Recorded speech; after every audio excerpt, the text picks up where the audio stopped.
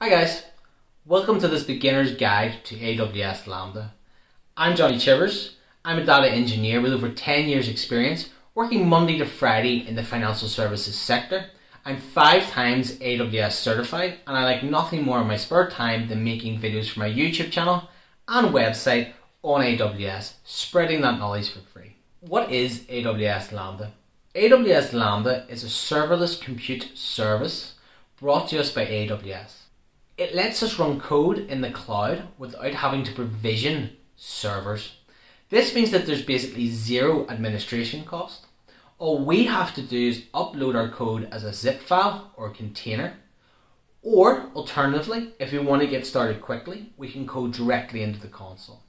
It works with several runtimes. These include Go, Python, Java, Node.js, to name but a few, and we only pay for what we use. Out of the box, we get an execution limit time of 15 minutes maximum and over 10 gigabits of RAM. It integrates with over 140 other AWS services that can act as a trigger. But why use AWS Lambda? There's no servers to provision, so that overhead is removed. It works straight out of the box. It works at any scale, as in it scales as large as we need it. We only pay for what we use by the millisecond, and it's performant.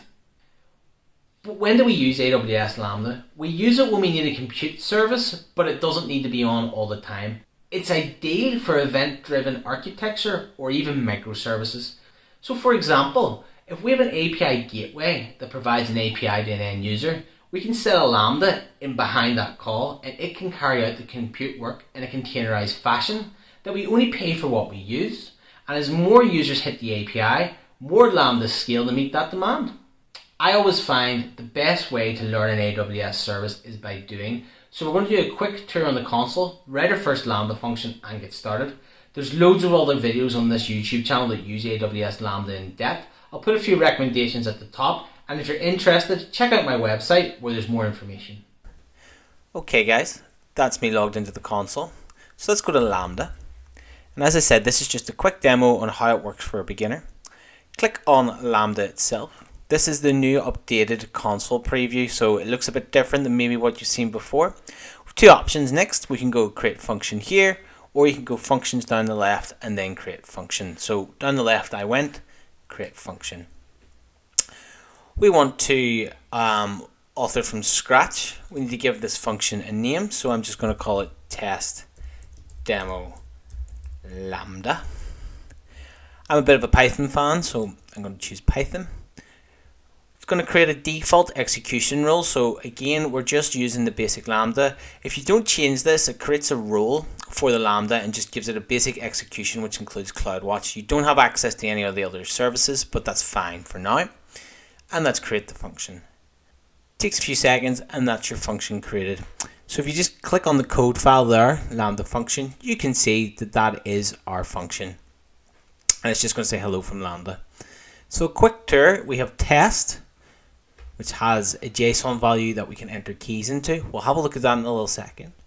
We have monitor that just gives us some metrics and logs once you've ran your Lambda.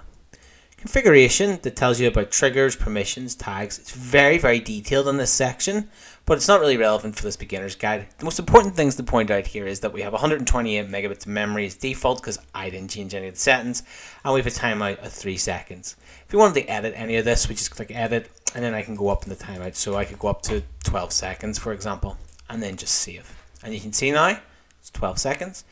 Aliases is when you want to give your Lambda an alias name, and versions is if you want to keep versions of your Lambda as you publish it. So back to code, and the first thing we're going to do is test. So it's going to ask us about this test event. Let's call it test, and while we're here, let's delete these 2 other values. Let's keep this as key 1, and let's enter our names here. So I am Johnny Chivers, and we're going to create. Now it's not going to do anything right now, but if we hit test, you can see that that little hello from Lambda has appeared. But what happens if I want to access that test event? Well, everything comes in through event. So all we need to do down here is get rid of that hello from Lambda, and we can put in event, 2 square brackets, and then it was key 1. So this time it's going to print our name. Most important thing to do here is deploy, because changes are not deployed until you click deploy. So we click deploy, changes are deployed. We can hit test, and then you can see that it's bringing out my name instead. Now that's a very simple introduction to Lambda. I hope it gets you going. So that's everything for today, guys. Then I've been Johnny Chivers. As usual, I'll make all this information for free on my website, www.johnnychivers.co.uk. And until next time, thanks for watching.